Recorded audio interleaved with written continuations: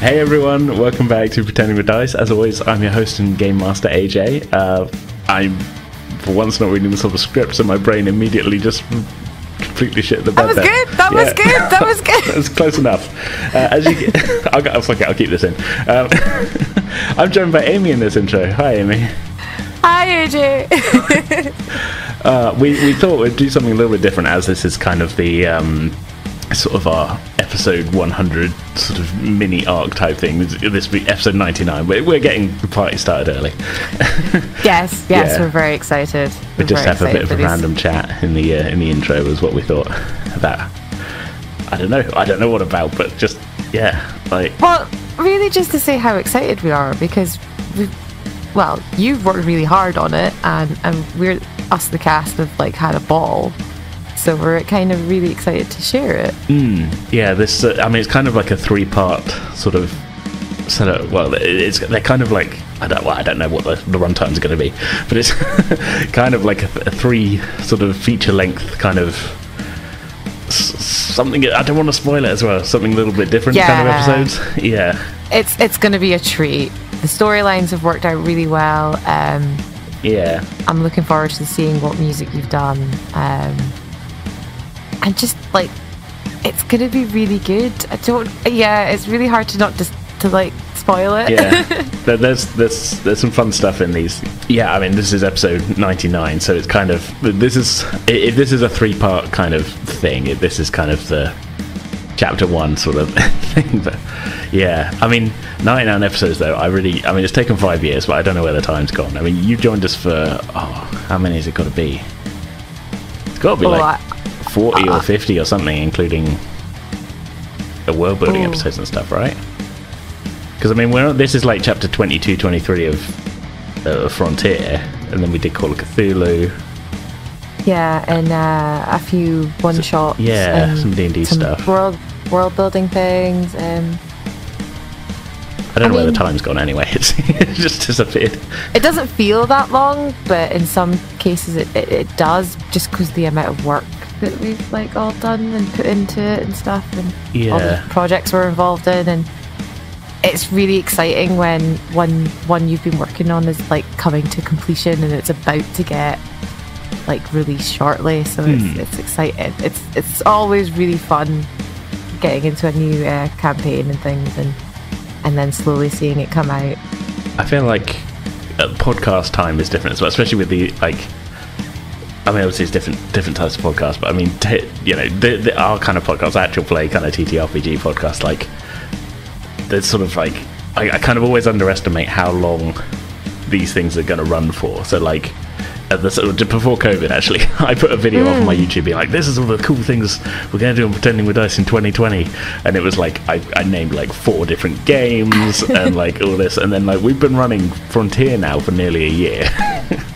Well, no, we've been putting Frontier out for nearly a year. We've been running it probably a little bit longer than that because we were recording early, and that. I think that's part of the beauty of TTRPGs, though, that they're always evolving as you're playing. Yeah. So sometimes the end product is completely sometimes different from what you start off with, but that's the fun of this creative environment that we've got, and it's collaboration between different players and things to bounce off of. So it's fun.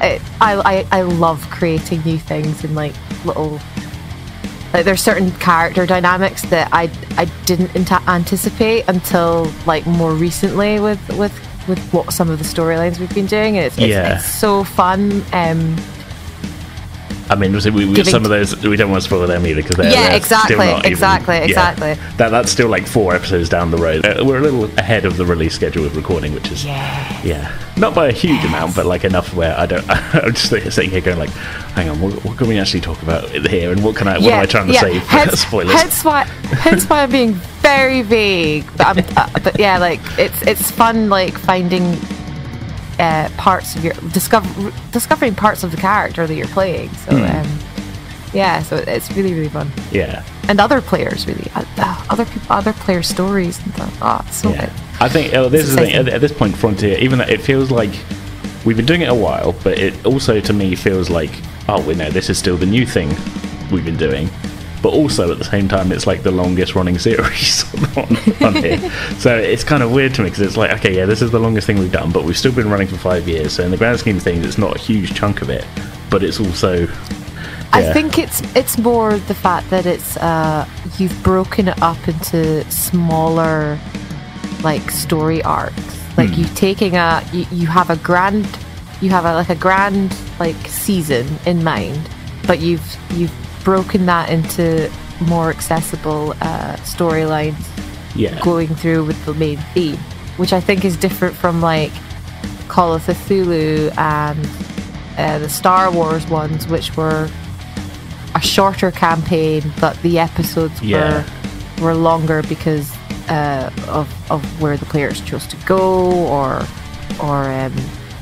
how certain aspects of it played out. They were kind of like one long sort of storyline as well, wasn't it, really? It wasn't so much kind of, I mean, there was like different story beats happening, but it wasn't like that, okay, so here's a story within a story sort of so much as we're doing here, because I mean we've had sort of, but I'm kind of consciously trying to make it like, here's like if this was a season of Star Trek, here's the part 1, 2 and 3 of this story and stuff. So I think as well with Star Trek as well, it's that there's so many things that could be going on in the background that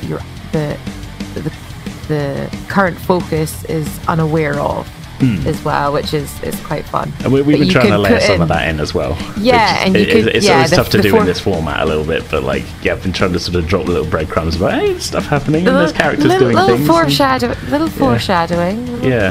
here and there. Yeah. Yeah, it's fun. Yeah, and sometimes us players don't pick up on it, which is even more fun when we start hearing back on certain episodes, and I'm like, I've completely forgotten about that. I need to put that in my notes. I need to check my notes a bit more. I call back to something that happened like 20 episodes ago, like from a year ago recording, but because, you know, like I say, I'm in kind of like, this is the New Frontier thing in my head. I'm like, yeah, that wasn't very long ago, but it's like I check the recording time, it's like recorded in March 2021. I'm like, oh, okay, well maybe people have forgotten that detail. yeah. But it's been fun though, and like I said, I can't wait for people to hear these three episodes. I think they've all got their own particular flavour, haven't they? That's just that I can say that without spoiling things. Yes. This one that's going out now, There's some fun stuff, I think. Should we not keep people waiting any longer? Should we jump into it? Okay. So I hope everybody enjoys today's episode, and I hope you'll all stick around for for episode 100 next time as well. But yeah, thanks for joining me for this intro, Amy. It's always fun to just randomly chat about stuff as well. It's always a pleasure coming on here. Yeah. Okay, let's get into the episode then.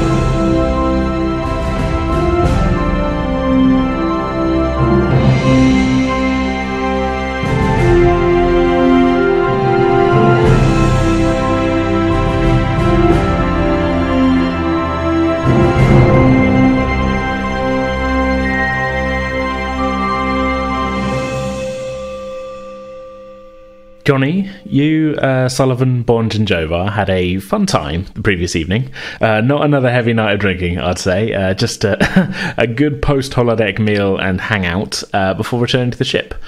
So no hangovers today. It's really what I'm getting at there. Just for reference, today is a Sunday. It's February 5th, 2378.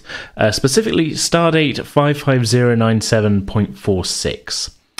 You and Bonge are in a crew lounge having a late lunch, probably 10 forward, knowing Johnny's preference.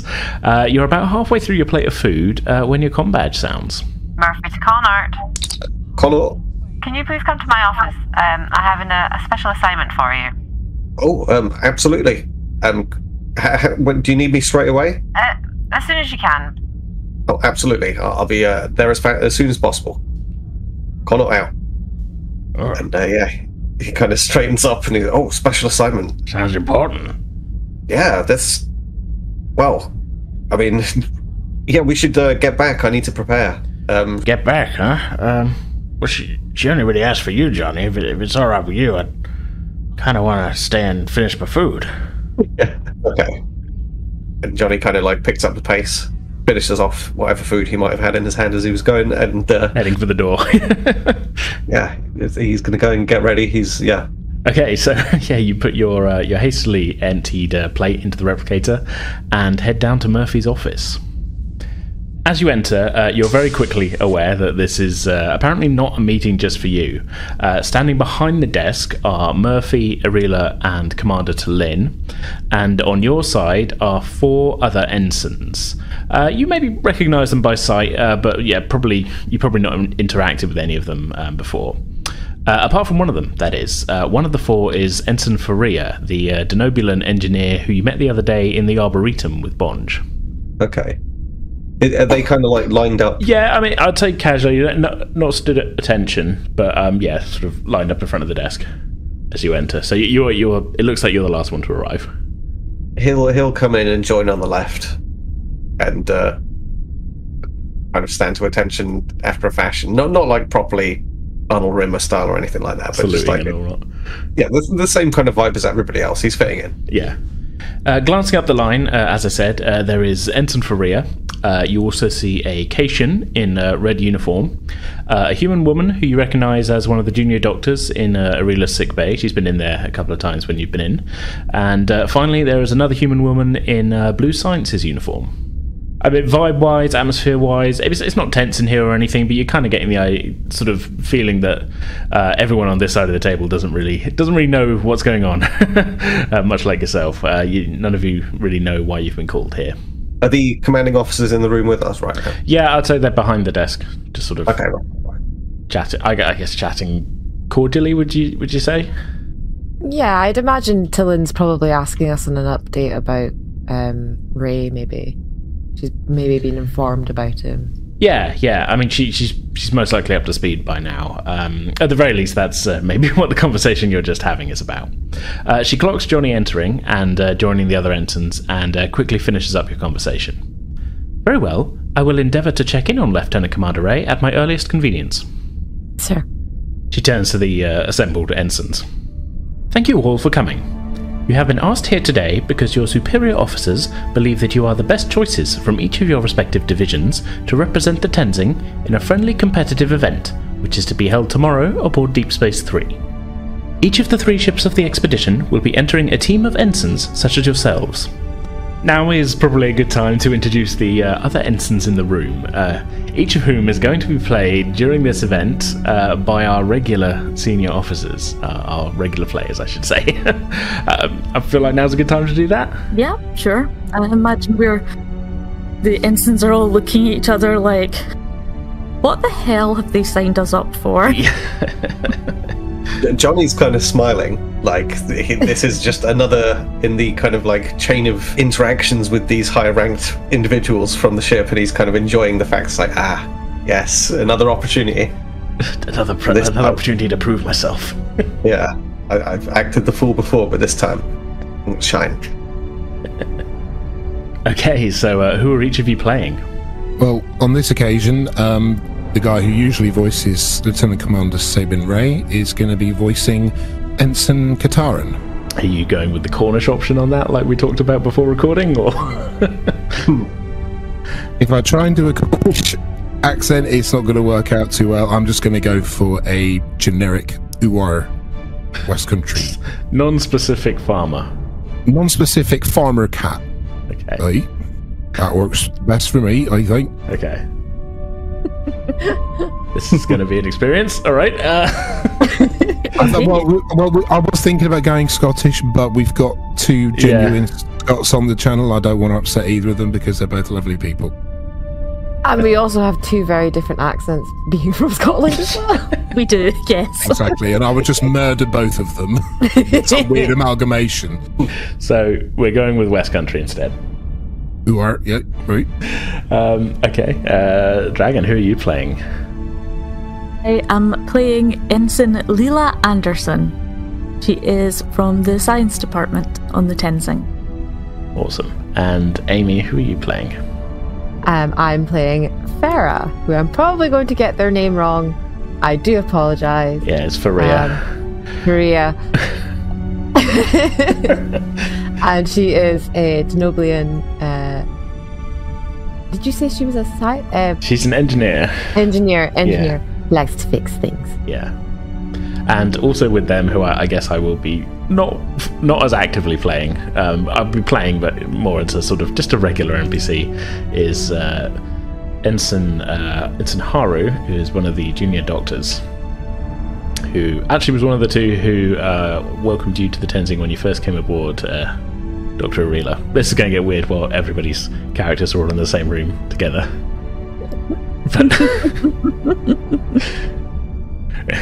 It'll work out it'll be fine. We won't do this too much. You can give the orders and then kind of send them on their way. Yeah, I think that's probably the good idea. Okay. So, yes. Talin continues.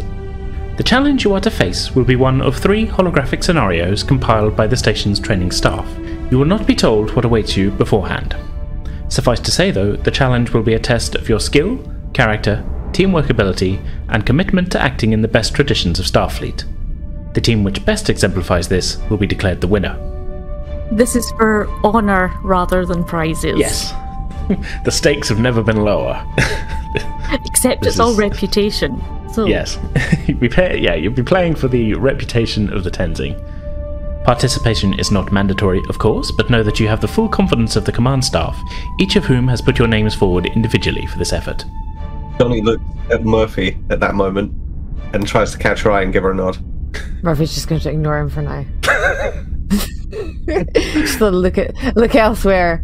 That I'm not acknowledging you, Connor. You've done well. Very subtle kind of eye roll that isn't visible to anybody. He's kind of intensely staring then, looking for approval. Okay, so going to roll a slowly over to him, stare at him, arch an eyebrow until he looks away, as if to say, "Don't make a big thing of this," sort of thing. He kind of a little bit flustered, kind of recognizes the stern look in the eye, and looks down a little bit. It's like the silent message of "This is a chance to prove yourself. Do not fuck it up." Yeah, he clearly pulls his attention back to what's being said. She nods and then just continues to listen. The competition will take place tomorrow morning at 1100 hours, so you will have until then to prepare yourselves. Report to the station's holographic training center ahead of time, if you please. You should also know that the event will be broadcast to each of the ships and throughout the station so that your comrades may cheer you on. I would personally ask that you conduct yourselves professionally while under this extra public scrutiny. Are there any questions? Not at this time, sir. She gives you a nod. She likes when there's no questions because it means that she has efficiently explained the situation. Very well. I will leave any further specific inquiries to your own division heads. Good luck to you all. She nods to Murphy and Arila before heading for the door. Also nodding to you, Katarin. You were her choice as head of operations to represent her division in your role as con officer. Murphy's kind of look at them all going, "You can all leave now. You can all get out of my office. Get out. Just get out. Go on, get." You're all dismissed. Jonny looks at them all with a kind of... He's trying to convey a certain amount of come on then, and moves because he knows. Don't mess with her. She's got that look. She doesn't want us in here anymore. We better go. Yeah. She's stressed. Her friend's in the hospital. Well, in sick bay. She needs coffee. She's had to organise this with Arila, and now she'd like to go for a nap. Leave. I want to sneak off and go to sleep. I want to kip for 20 minutes. I like the idea though, Murphy being like, "Okay, that's it. Good, well done. Get out of my office." Right, you're all dismissed. Yeah. No. feel that there's slight hesitation in the room. She's like, please go. You can go now. And she just looks at Jonny. Jonny heads out then, and then kind of not leads the way necessarily, but he's certainly looking back a little bit to see that like everybody's coming out behind him into the hallway. Okay, and so Amy and Dragon, you are released from your control of Murphy and Arela. So the 5 of you leave Murphy's office. Once you're away from the senior officers, Dr. Haru speaks up. Well, this should be different. Hi, I'm Haru, by the way. Oh, Johnny Connell. I've experience with Murphy, the commanding officer we were just dealing with there. Yeah, it's a good thing that we got out of there quickly, to be honest with you. You don't want to cross her. I heard she's a bit of a... she runs a bit of a tight ship. Yeah, I've worn out the knees on a few uniforms before, crawling around in ducts.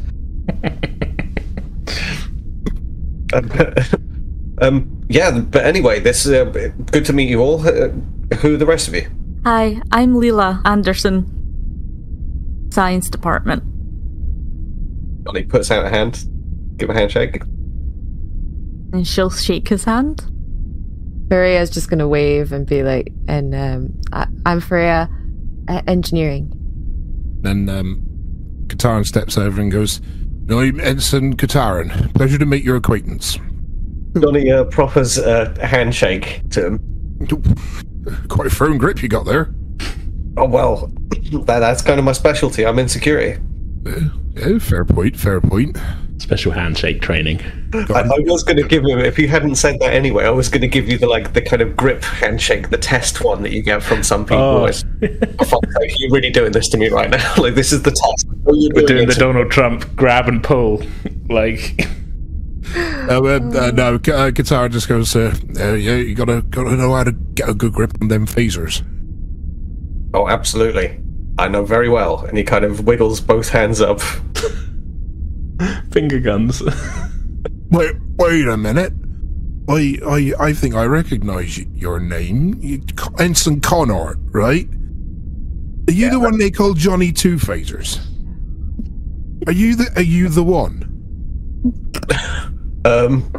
I've not heard this, and he looks around the other crewmates to see if there's any recognition in that. Freya's just gonna snigger. He's finally going to put a name to a face. Johnny catches the snigger and kind of frowns a little bit. I guess that's me. What do people say? They just say, you know, you got a bit of a reputation for being on point with your phaser accuracy. Well, yeah, that's me.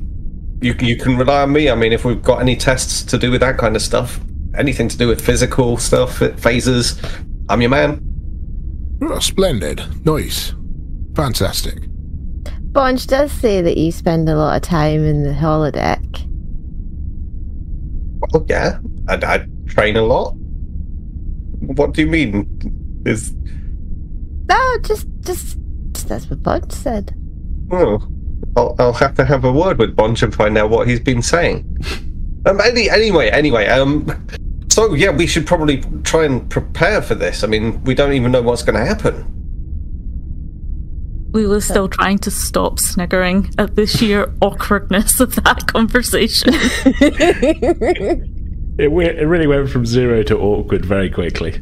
Like, yeah, it's Johnny. But so yeah, we should probably. I don't know.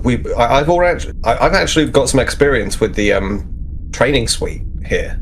Perhaps we should all head down there and practice a little bit.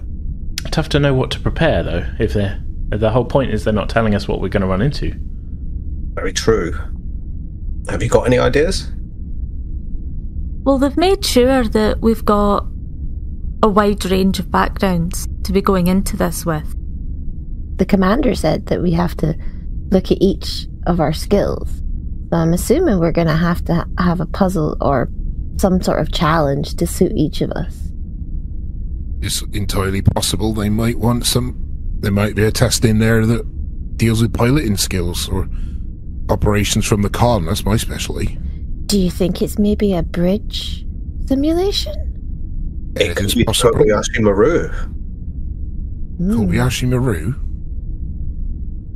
Thought they only did. I know what it is. I thought they only did that at the academy. Well, I mean, it's a classic test. I wouldn't put it past them, but we'll have to see, I guess. Maybe it's a new way of training us for it. I mean, the other option is that it's something that none of us will ever have come across before. I've happened to have some experience in that. And Jonny kind of straightens up a little bit. I've been on some missions with some of those commanding officers that we were just meeting. And we certainly ran into some, well, I don't know how much you know about what we've been encountering recently. But, yeah, who knows? I know we had some plant samples come in a while ago. They were, interesting to work with. I mean, we did have that ship from the Terrans. That was interesting. And also a little bit deja vu. I've got a lot of questions about that. We never did really find out how they got that technology. I heard chatter that the ship that they were flying on was very close to the Phoenix, the first warp ship. I'll tell you, it was pretty close. I think it was about like 80%, I think, at the end. Similarity. Obviously, they had they tweaked it a bit, but nice. We're still looking at it. We're still looking through it. Still, to get up 80% similarity from control and even design, that's incredible, especially for a planet this far away from the Sol system. Anyways, we're getting a wee bit distracted away from preparing for whatever it is that they're going to be throwing us at. Well, Ensign Connor here has got tactical experience, and since he's got access to some good training on the holodeck, from what it sounds like, maybe that's a good place for us to start and get a bit of practice in there. And if we think of anything else in our other respective fields, we'll take that on as well. Sounds like a plan to me. Yeah, very sensible. What exactly are we practicing, though? This is the thing. Why not some light phaser practice first? Oh, okay. I haven't really held a phaser since basic training. Well, we've all got to be prepared on some level. You never know what might descend on the ship. He's got a point. I mean, I'm more useful with a spanner than a phaser, I'll admit. I'm better with an auto-suture than any kind of weapon, I suppose. Well, this day and age, the right setting on a phaser, you could use that to seal up a wound. Yes, but why would I? Survival? Everything we need in sickbay. Yeah, but if you're stranded on a planet and you haven't got your traditional medical supplies with you got to make do with what's there. Being out in space is all about discovery, but survival as well. You don't know what you're going to find. In the right hands, a phaser is also a surgical scalpel and suture do-upper thing. I don't know the fancy term for medical stuff, but case in point is, in Starfleet, you got to be able to adapt to the situation regardless of what field you specialize in. I mean, it might be a moral question as well. We don't really know. But I think perhaps we should try and play out a scenario of some sort in the holodeck and try and incorporate something that might be able to have all of our skills come into play at some point. Maybe a war scenario, or I don't know. What do you guys think? Can the holodeck rerun simulations of past encounters from Starfleet vessels, like records of previous battles or engagements? Maybe we could take something that happened in real life that we don't necessarily know too much about and try and fumble our way through one of those. I think so, absolutely. I mean, I've done all kinds of stuff on the holodeck. We could certainly go back and play out something historic. All kinds of stuff, eh? Jonny blanches and Yeah, just training and that kind of thing. You know, I'm starting to think that Johnny Two-Facers might mean something else entirely.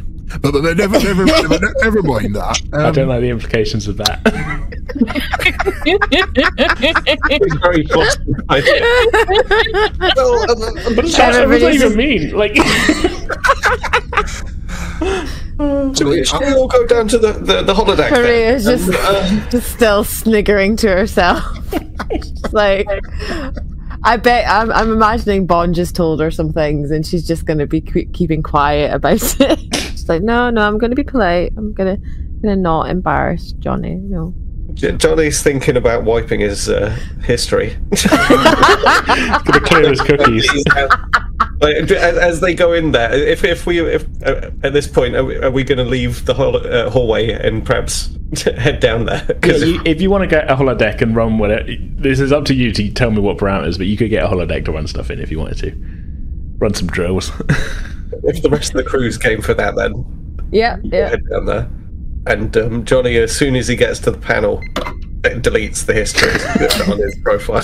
There's no chance anybody looking over his shoulder is going to see whatever he's been doing. Whatever. Get rid of his space cookies. So, hold on. Here's a question: are you deleting your personal programs? No, it's just what's been recently used. Okay. So, yeah, all right. Well, yeah. Okay. You're able then to just wipe your most recent something that can't be accessed by anybody other than you anyway, without a command override. But Bonge is out there. It seems like he's saying things. I don't trust him anymore. You know, Faria as an engineer as well, she could easily probably hack into your stuff too. If she wanted to. It seems like a bit of a breach of ethics, but... Yeah, it is. She's not like that at all. She's very by the book. Either way, we've learned now that it only takes a couple of small comments to make Johnny panic and delete his history. So what are you programming in then? What's the plan here? Well, he's turning to everybody else and saying, anybody got an idea for a scenario that we could try and play out? It's up to you guys what you want to do. I'm leaving this fully in your hands. You're the ones programming the... I've got it. Siege of Deep Space Nine, when the Cardassians attacked. Johnny being a history buff on that kind of stuff. And it's also fairly recent history as well, isn't it? Well, it's like 5-6 years ago. Yeah, because there's lots of engineering stuff as well for that. Yeah. And comm stuff. Because, they got to hack into places to get doors open and things, or shields up somewhere. Okay. To make it simple, we could just have it where it's just like a scenario on Deep Space Nine, Cardassians are attacking, and we're there trying to repel the Force. Because there's got to be a scenario we can kind of win to some extent, and Johnny would be keeping that in mind, trying to program something. It might be better to not select exactly what it is that's happening. Yeah, let the computer make up a random encounter. Yeah, let the computer make up from an attack. Yeah, so maybe specifically say to the computer, we want a scenario where we are defending a space station that gets attacked by an unknown adversary or whatever. Yeah, but without, because if we say a specific historical attack, we don't then work out. Yeah. Then you're kind of locked into it, really, aren't you? Yeah, that sounds better, actually, yeah. Yeah, totally. Computer, give us a siege scenario on a Federation starbase. And he looks to the rest of the group. Is there any particular difficulty level that you'd like any of this, any aspects of this scenario to be set at? And Johnny's thinking about the fact that he's done previous training scenarios, and he sets in one notch up higher than normal for his for the enemy's physical abilities and stuff when he's going to be encountering them. Well, if this is a practice for competition, we ought to have it be as realistic as possible. Okay, well, I guess we'll he sets similar difficulty levels for the rest of the crew then. Kind of just a little bit above kind of the norm that they might be encountering. And sets it off. Working. Program complete. Enter when ready. The doors slide open. Here we go. Okay, brace yourselves, everyone. Okay. Okay, so you step in, finding yourselves in what seems to be a circular operations control center. There are windows ringing the whole room, looking out into space, and in the center of the room is a turbo lift, the doors of which are currently closed. Arrayed around the center are various control consoles, as you would expect, each dedicated to different station functions, it seems. And looking outside, you can see that the station is in orbit of an Earth-like M-class planet. None of you recognize the planet. It seems the computer has either pulled something quite obscure from a database somewhere, or it's just generated you a fully synthetic setting for this program.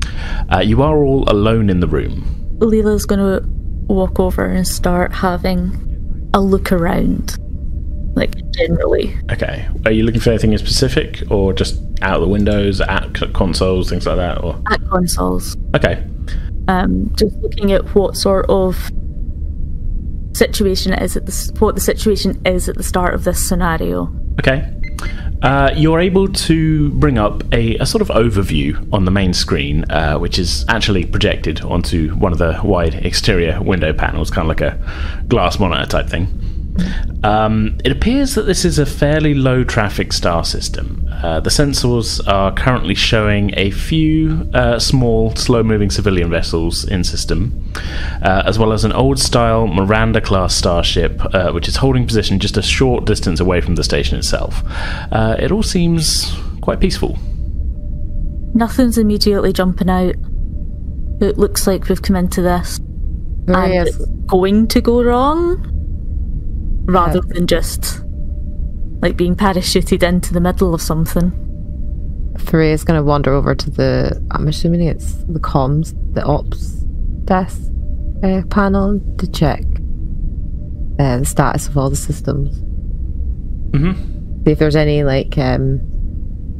just going to try check all this, if there's anything trying to sneak in the back door kind of thing. Sure. Okay. Oh, well, that's sort of two different questions there, really. Then, so that's. Okay. Did you mean, when you said system? Did you mean star system, or did you mean station systems? The computer station systems. So if you're doing it, I guess this would be kind of like a readiness check on the systems more than anything to see if they're working properly. So yeah, maybe can I get a reason engineering check, difficulty 2? Oh, it's still working. Oh, okay. Whoa. Well, that's a complication. A 20 and a 5. So you got one success, but the complication, that's not ideal.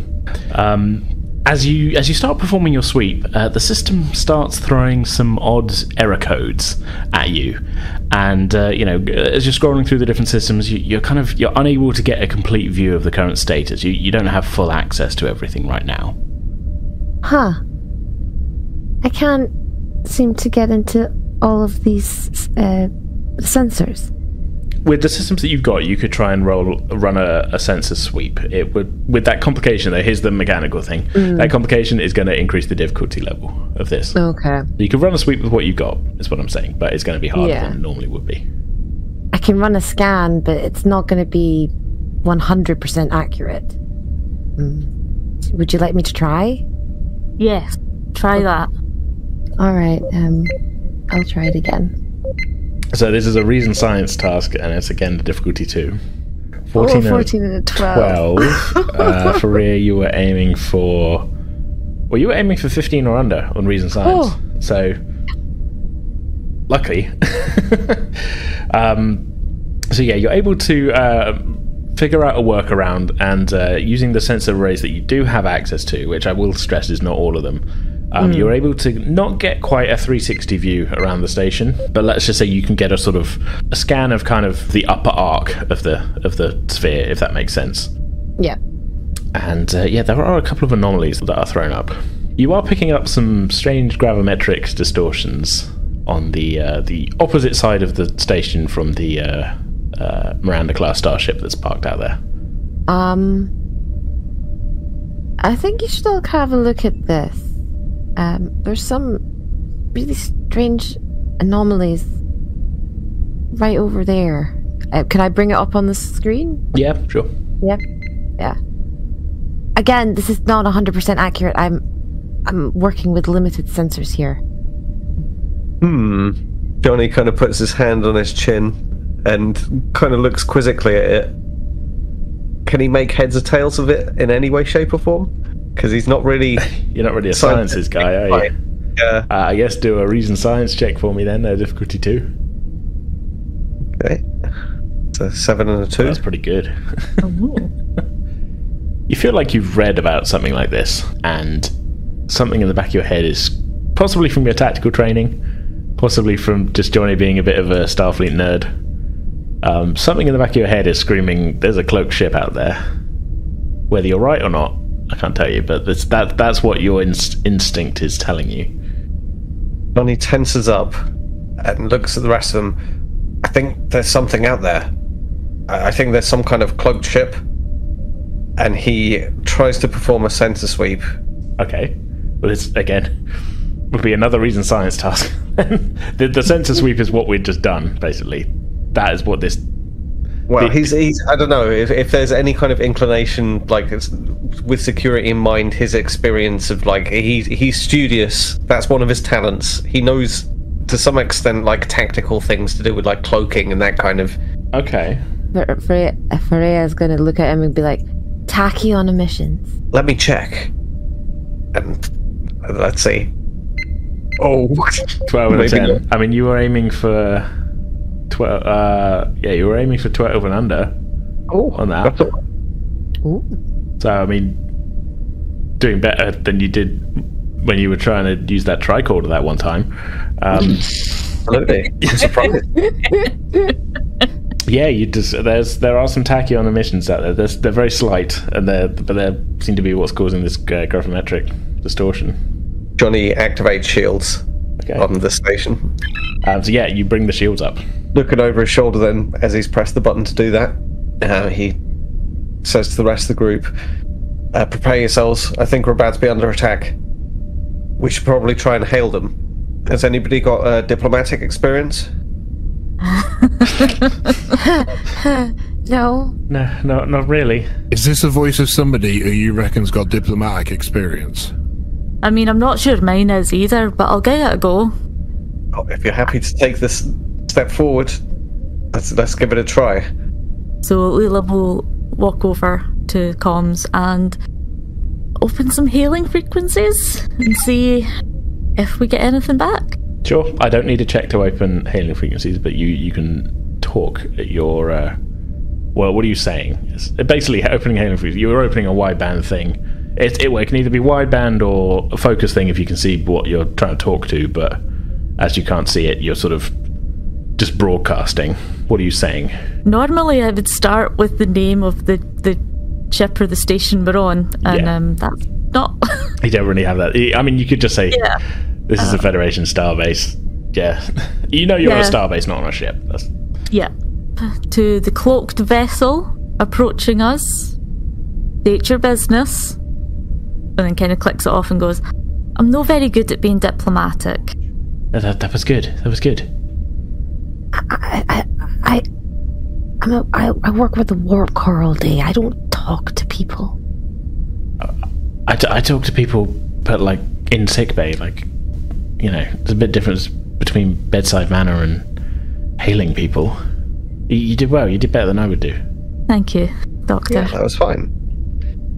I've had experience with aliens. That, like, you've just got to be casual about it. Believe me. Super cash.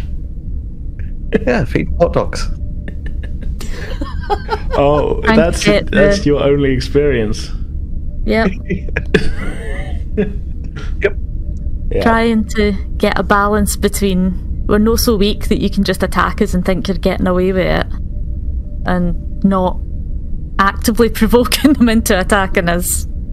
That's a thin line to tread. There is silence in response to your hails for a good 20-30 seconds. No, I mean, while this conversation is going on, I mean, you're not getting anything back is what I'm saying. Yeah. Maybe they're ignoring us.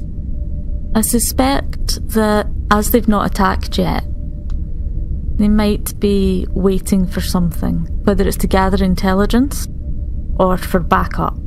Or they've already got what they wanted and we're sitting in a time bomb. It's Romulans especially. They're sneaky bastards.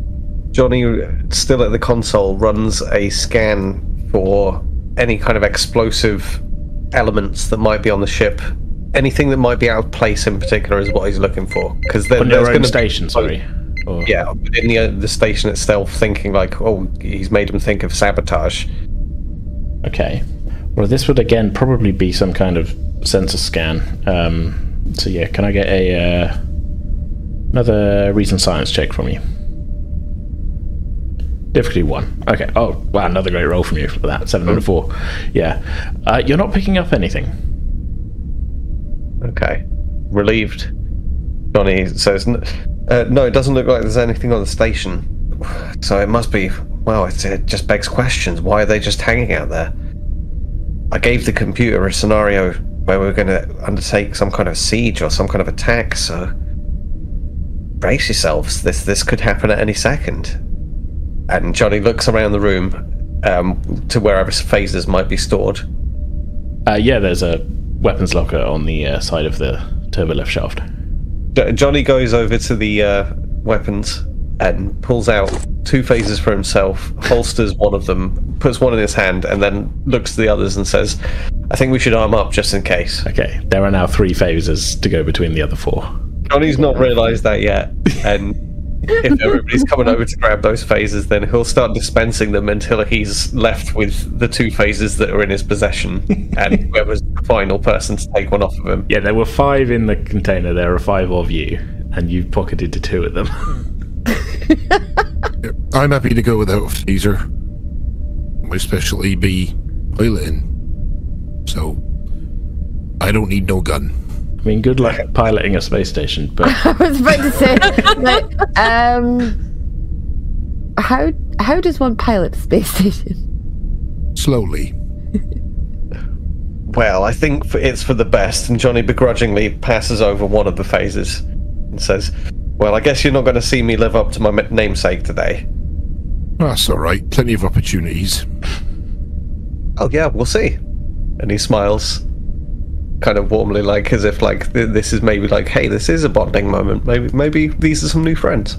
You're kind of looking at Jonny in the background. Through the glass in the distance, you see the Miranda-class starship explode. Shock. Step back. I mean, you can't hear it because it's in space, but I mean, yeah. Whoa! Oh my... Oh god. Brack, what caused that?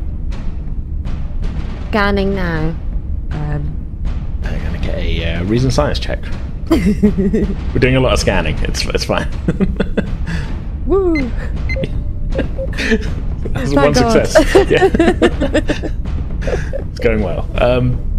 You detect it seems to be dissipating remnants of evidence of an exploding photon torpedo.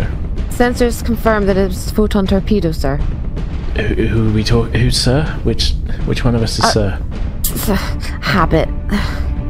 Well, just getting a little bit flustered. Were you able to track a trajectory? I'm doing that now. I'll do that now. Do I? No, you do not. It was basically what you're picking up is the emissions of like this is the explosion is there, and the emissions that are given off around it are like this was blown up by a photon torpedo. Basically, you can't track anything in terms of trajectory or anything because you're only picking up like the after like the casing of it and things like that. Maybe computer can't trace it. I have no idea where it came from. At that point, the station is rocked by a phaser blast coming from the direction you've been picking up disturbances. The shields are holding, but they are down to 60%. And you can see decloaking a green vessel. Vessel decloaking. Looking at this vessel, it's green, but is that Romulan or is it Klingon? You recognize this as a classic D7 battlecruiser.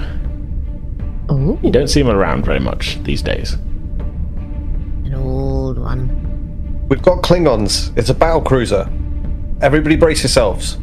And Jonny looks back to the controls. What kind of weaponry has he got at his disposal? You have one phaser bank. Okay, well, Jonny's going to take his chances with the attack with the phaser bank then. Okay. I think before we get to that, though, we should probably define whereabouts everybody is on this in the control room. There's a few different consoles here you can all use. They all have different kind of functions in battle and that. So yeah, let's figure out what everybody's doing, where everybody's kind of situated themselves. We know Jonny is on the tactical console. There's also a sensors console and a communications console.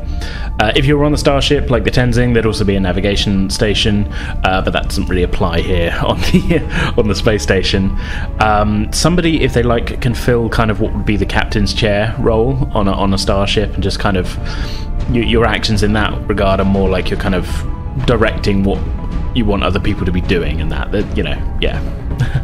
I think Freya is on the sensor console, is she not? Sure. Katarin, where are you? I guess commanding officer as aware as if you have coin. Just fully leaning into the Cation thing there. But sure. And oh yeah, so I guess that's Lila still on the comms then. All right. Well, let's get into this combat.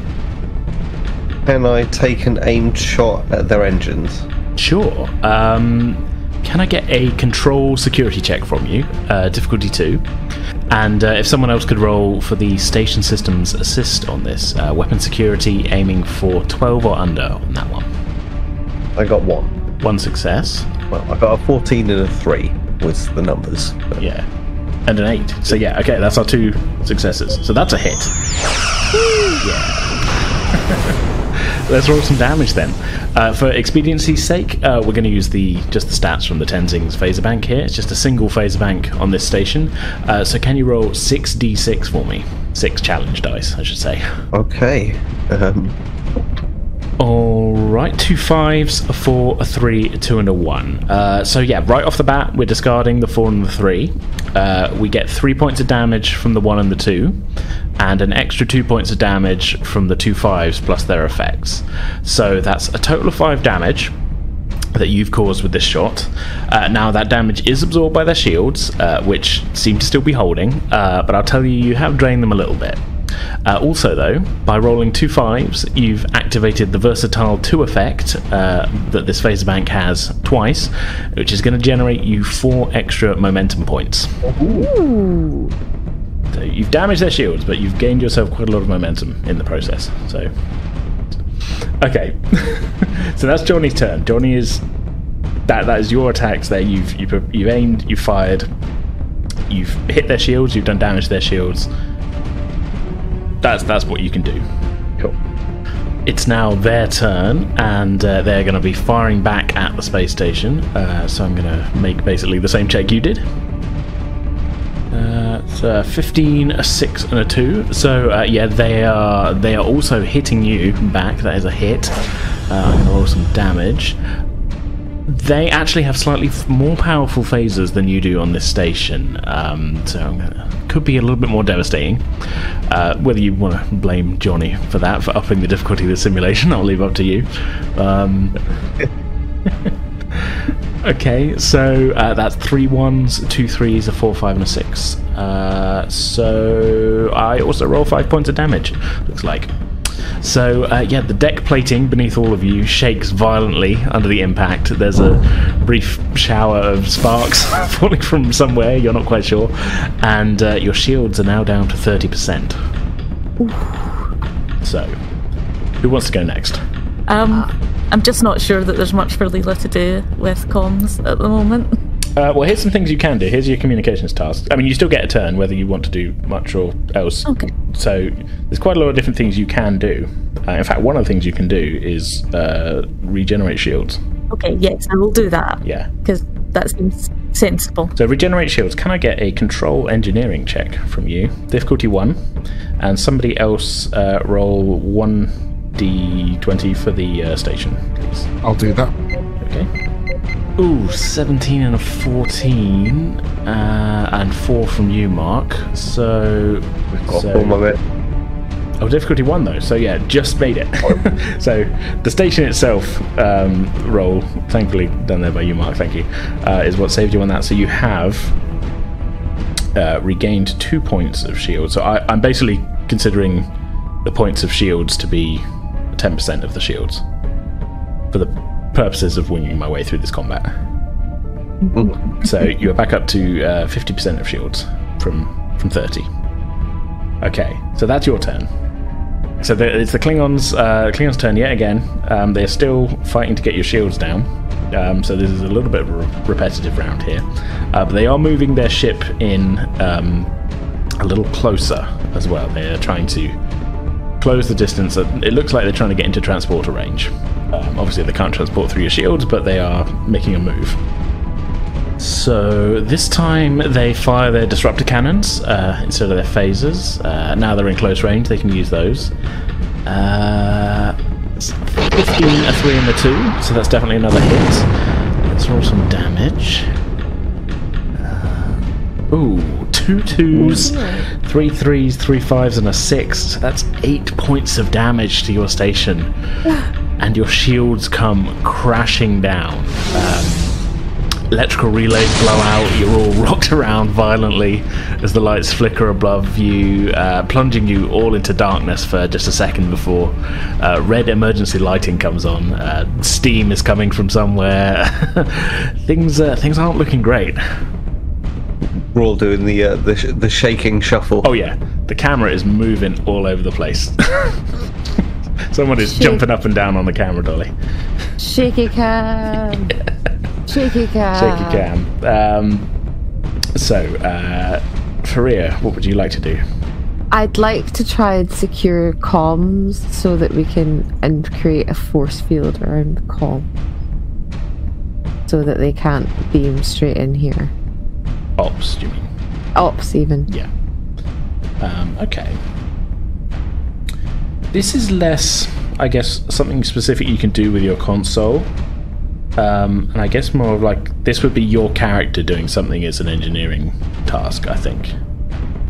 Because this is a bit fast and loose. I guess, yeah. This isn't a specific option on the sensors console. But you can, I guess, this would be a security thing. You can attempt to sort of jury rig some kind of engineering solution for this. I'll bypass a generator for something. Yeah. Okay, so this is a bit of a tricky one for you, but this is going to be a difficulty 3. Difficulty 3, I think, reason engineering. So you're aiming for 15 or under. Remember, you have 4 points of momentum to spend as well. I was going to say, do I use 1 point? 1 point will get you an extra die. If you spend 3 points total, that'll get you 2 extra dice. I say go mad for it. Go for 2? Yep, I'm fully up for that. I think this is a pretty desperate situation. The difficulty's turned up. Because the slower because if they get into ops, it's game over. So if we can slow them down, then we can at least still fight back a bit, resist. I mean, momentum's there to be spent. I'm staying out of this with my NPC character. Use it. Okay. Well, you get 2 anyway. So if you're using it, you can roll 4d20.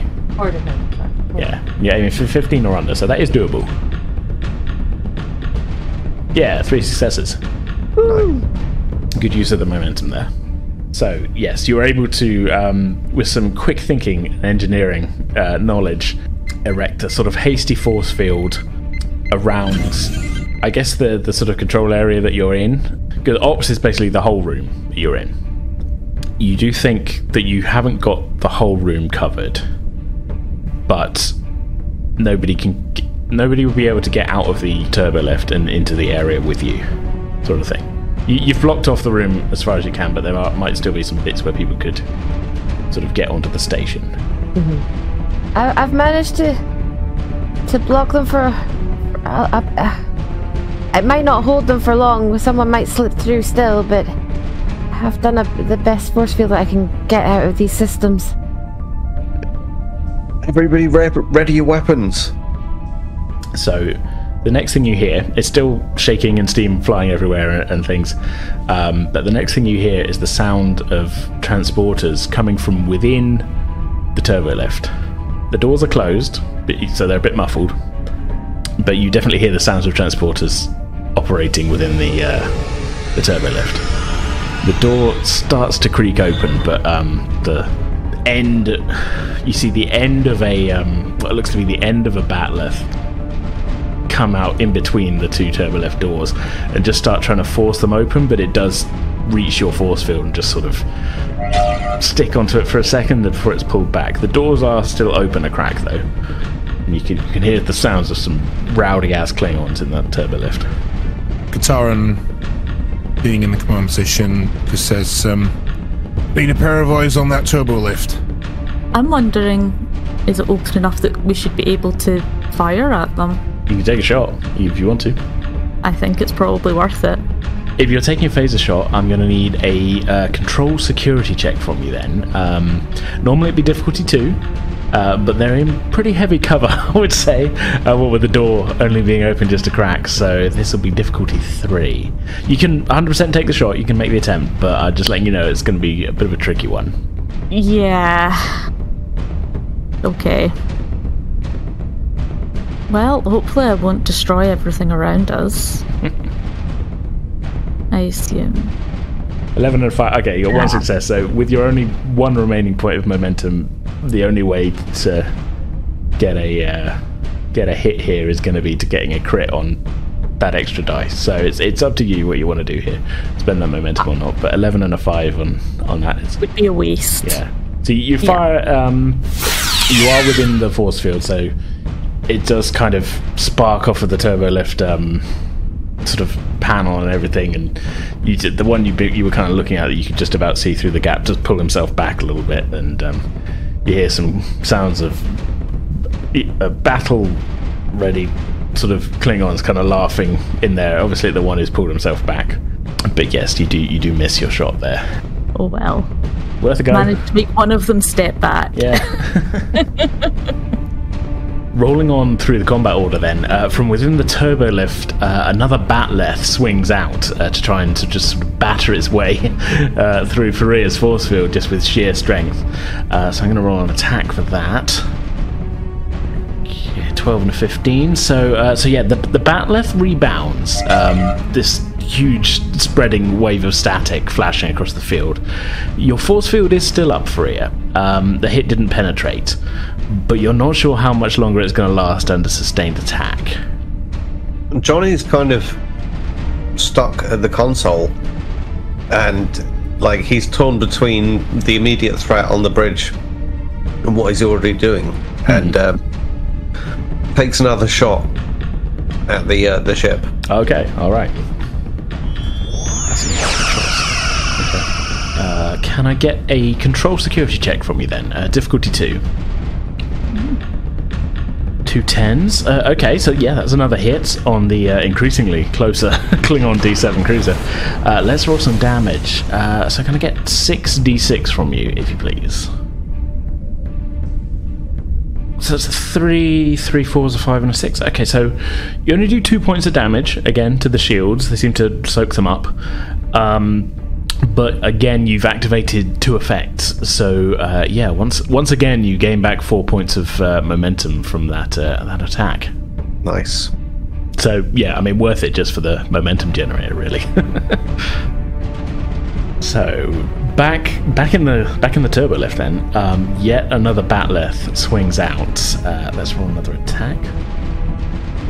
9 and 4. Okay, so that's a hit this time. I'm going to roll some damage. That's a total of 2 points of damage. So here's what happens then. The batleth swings out. Sort of a slightly more direct hit than the previous one.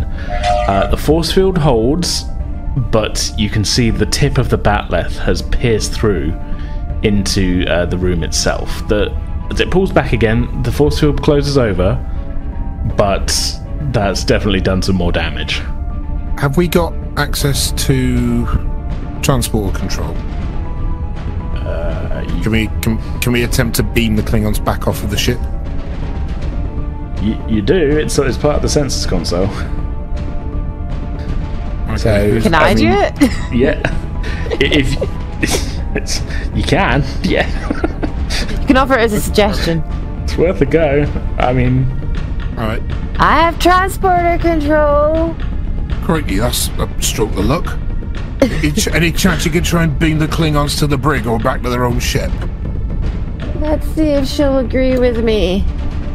Right, do your thing. I'm still not over the West Country accent. So this is control engineering. So did you say you're not? Did you say you're not over it? I'm not over it. It gets me every time. Excellent. So this is control engineering, which is engineering is your thing, so that's good.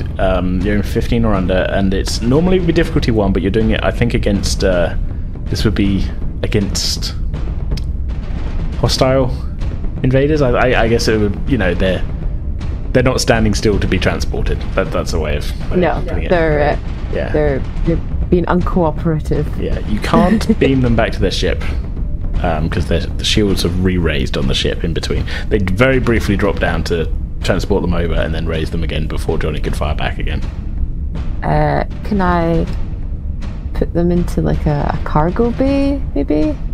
Okay, like sure. Seal the cargo bay so they can't get out. Or you can. Okay, let's say yes, you can beam the ones away. If you, difficulty 2. Let's say we'll get to that point. I could beam them into space, but I'm leaving that choice up to you. I don't think that is really in her character, really, to put them into space unless ordered to. Look, it's up to you. No. Cargo base fine. Okay, can I get a control engineering check from you then, difficulty 2? Oh, that's not so good. Oh. That's a complication and a failure.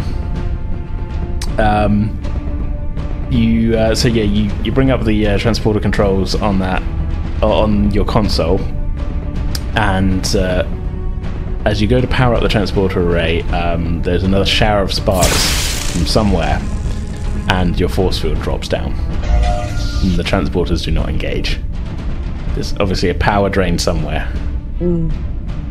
Everybody to the door! Eyes on the door! We're about to have company! The door is forced open, and in rush 5 Klingons. I don't think they're here for tea and crumpets. Somehow, I think he might be right. There's a lot of very quick banter happening here while these Klingons are rushing in. Fire faces. Yep. Firing. Okay. You're firing, are you? Yep. Yeah. So I guess it's Lila's turn. If we're sort of in combat order here, I'm kind of we're a bit fast and loose with this. But nice. I will fire at them. Yeah. So this is a control security. Difficulty 2. Pretty much my worst combination. Yeah. Well, you're a scientist. You're not a 13 and 9. That's not bad. That's 1. Control security. Yeah, you were aiming for 10 or under. Okay. You've got momentum if you want to spend one. Is it worth it? You've got a 50-50 chance of getting another success. True. I say go for it. Even if you just spend 1 and give it a go. Try your chances. Okay, we'll try it. We'll see. No. Okay. Yeah. Not to check. The banter back and forth is a little too distracting for Ensign Anderson, and you miss your phaser shot. One of the Klingons rushes forward towards where Jonny is standing and takes a swing at him with its bat'leth. Oh. 15 and a 12, so that's actually a miss, so you're lucky there, Jonny. He runs forward and swings at you, and his bat'leth just crunches into the side of the console that you were behind, kind of embedding itself in the framework there. The Klingon just sort of looks at you angry, just sort of spitting a bunch of Klingon curses of which you don't know the meaning of, but they sound pretty angry. As he's ducking, Jonny goes, "Ha! Fuck you too." Kataran, you have 5 very angry-looking Klingons just rushing into the room in front of you. What would you like to do? So I might try and throw an unarmed punch Sure. Yeah, you can. The closest Klingon. You can punch a dude. Yep. I've got unarmed strike as a weapon type, and the quality is knockdown. I've got 2 beside it. So that is if you get the effect. Okay. So you got to roll a daring security check for me. Difficulty 1. There we go. Well, that's a complication and a success, but you got a complication in that as well. So, What's the complication with punching a Klingon? Well, I'm genuinely intrigued. We'll get to the complication. You got a success, so let's roll your damage first, and then we'll roll a complication here. 6 and 2. A 6 and a 2. Okay, so you do 3 points of damage to him. You punch him in the face. Because you got the 6, that's an effect, so that actually knocks him down. Nice. As you knock him down, he drops his batleth, which stabs you in the foot. So in that instance, Kitaran throws the punch. He goes, "Have it," and then gets the batleth in his foot. Oh, Jesus Christ! I guess I should probably roll some damage for that. It's not going to be the full batleth damage, but this is an accidental stab. But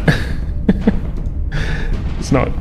Well, it's not very. Okay, we'll just say you take it's 1 point. Hologrammatic. It's a dramatic point of one, damage. Yeah, I rolled a 3 on the dice, which technically means no damage, but it's from a narrative standpoint, it's yeah. I think Kitaran is like. I like to think he's done amateur dramatics in the past. He's leaning into the role. Fair enough. Okay, so this Klingon, yeah, you've done a little bit of damage. You've knocked him down, but he's definitely still conscious. He's definitely still with us. Stay down, you bastard. I mean, he doesn't really look that hurt, I'm going to say. That's why if I get a chance on the next turn, I'm going to kick him in the face. You say out loud to him. Yeah, just airing my intentions. Yeah, now I'm going to do this. Okay, well, let's go back round then. I guess, what is Faria doing now? Panicking. She's probably fumbling with her phaser and aiming and just firing at the closest Klingon. Sure, okay. Can I get a control security check from you, please? Difficulty 2. There we go. 6 and 1. Wow, okay, so that's a crit. With the 1. Which just means you get 2 successes just off of the 1 dice. It doesn't do double damage, I don't think. But it's a crit anyway. So you get 3 successes there, so you get a point of momentum back for that, which pays for the gamble earlier. So roll some damage for me, please. 5d6. Ooh, 5, 2 4s, a 3 and a 1. So yeah, we discard the 4s and the 3s. Does 2 points of damage. The 5, what's the effect? Charges.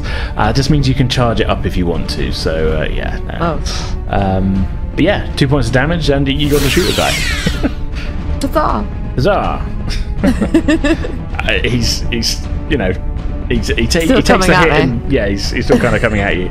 He takes the hit, like, you know, these Klingons are kind of armoured and that and everything. He takes the hit, and it does knock him sort of sideways a bit into the wall. But he's not dead. Let's call it that way. That's a good way. You shoot a guy, and it knocks him back into the wall, but he's not dead. So Faria, you're almost shocked that you've shot this Klingon, and you sort of, you know, sort of like, wow, you say that's probably the first time you shot someone. Even though they're holographic and everything. Well, besides from training. Yeah, but I mean, that's a lot of that, just sort of targets, sort of thing. Yeah. This is the first time she shot, someone. Well. So you're feeling pretty accomplished at making the shot, at least. And then you see another 5 Klingons beam in. Batleths raised, war cries shouted at ear-splitting volume as they pile towards the group of you.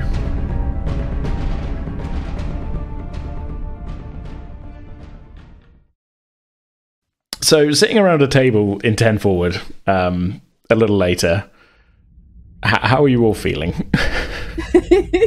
Well, Guitar Angel just says, "Well, whose bright idea was that then?" I mean, it broke the ice between us, at least. It broke my toes. Yeah. They're healed now. You're fine. Haru is running a sort of soothing thing over your foot, so that should be fine. Yes, it's good. We've got our medic. we've patched you up. We came through it at least. I don't know how I feel though about tomorrow. Well, whatever it is probably going to go better than that did. Yeah. Yeah, maybe I shouldn't have turned the difficulty up. Sorry about that, guys. I mean, I suppose it's better being thrown into the deep end. Well, we won't be going into tomorrow being overconfident, that's for sure. Yeah, I think we just take it one step at a time tomorrow. Yeah, we should all rest up. I'll second that. At this point, Bond walks in, and Jonny, you see him first as he's heading towards the table. Oh, hey, Bond! And he gives him a wave. Oh, hey, Jonny, how's it going? Hey, Faria. How you all getting on? Not bad. Yeah. We've just been training. We've got a special assignment. We're going to be competing against the other ships. Oh, well, if you need any help, let me know. I mean, unfortunately, they can only take one ensign from each department. Ah, well. Oh. Well, let me know how it goes, I guess. Well, it'll go better than the training. Jonny had us fighting Klingons. Poor Katarin got a little bit roughed up. Klingons, huh? Jonny, I don't know if you pick up on this. For real, you probably do. Bond is sort of giving a look of a little bit wide-eyed of like, Jonny had you fighting Klingons? Yeah, Faria is just like, yeah, I didn't really enjoy it. He's kind of like, I didn't really enjoy fighting the Klingons. Yeah, Johnny's a little bit crestfallen. He's not so happy that it didn't go so well. And it's kind of like, we fought hard. We tried. I got a good shot. Got one in the face. Oh wow! I did punch one and knock it down. I haven't punched a Klingon before. Good going, I guess. Yeah, good going until its bat'leth then fell on my foot. Fine, we have the doctor. Hari just gives Bond a wave. He says, I just stopping off to get a drink. I should probably leave you all to it, huh? Well, actually, I think we might be done for the day. And he kind of looks around the group. I guess I'll catch you guys tomorrow. We'll see what happens.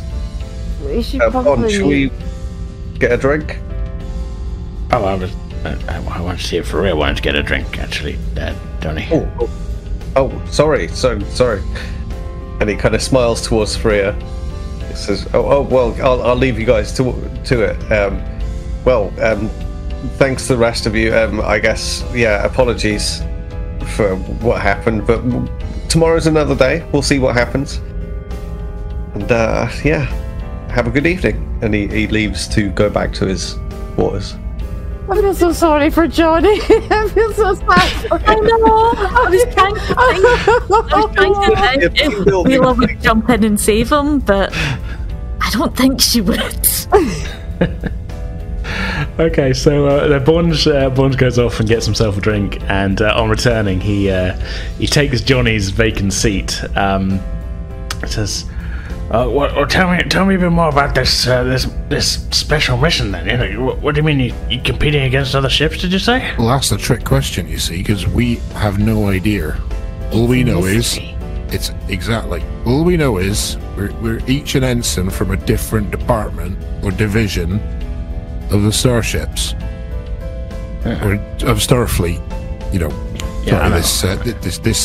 This synthetic meat's going into my skull. We don't know what we're going to be doing, but we've all got specialist skills from different fields. Huh. Well, I don't know if I've heard of something like that before.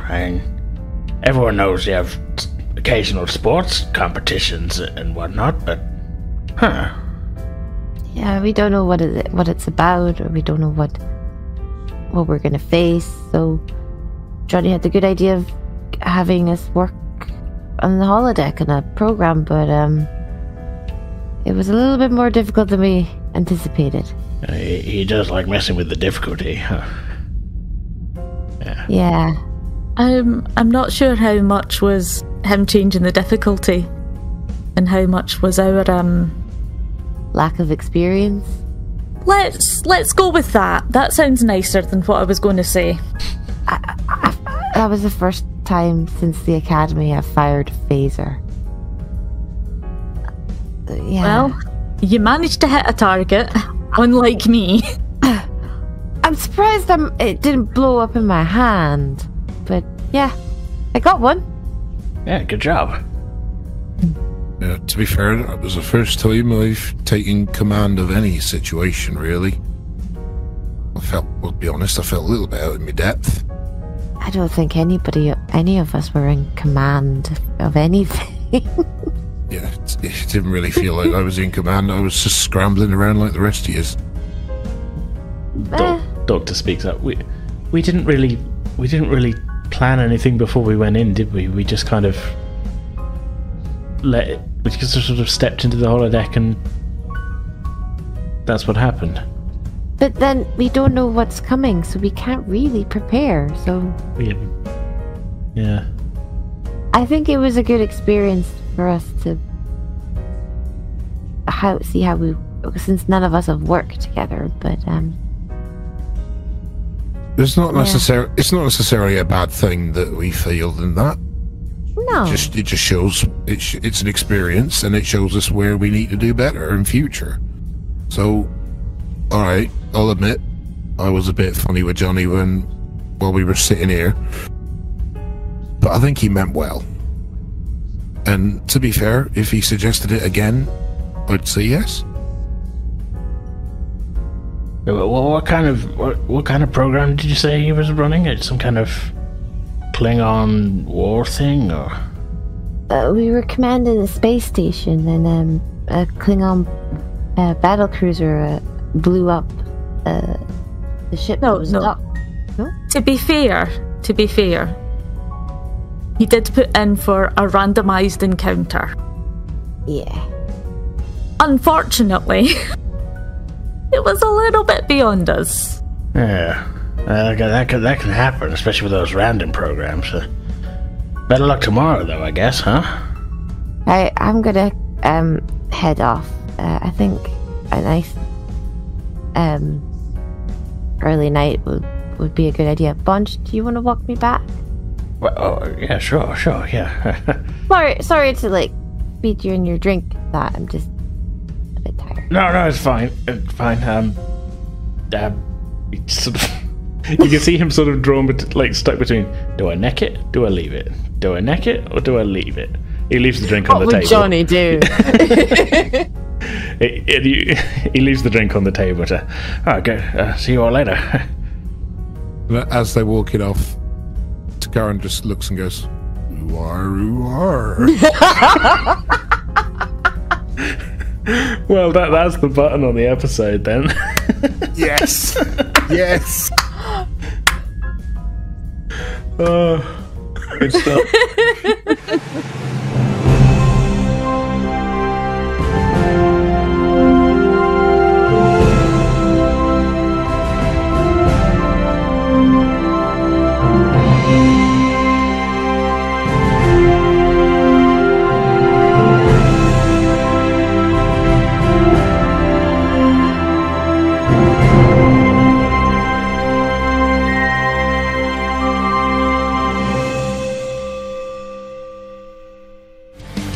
Okay, that's going to do it for this episode. We'll be back in 2 weeks' time on Thursday, September the 1st for episode 100 of the podcast, and we sincerely hope you'll join us for that.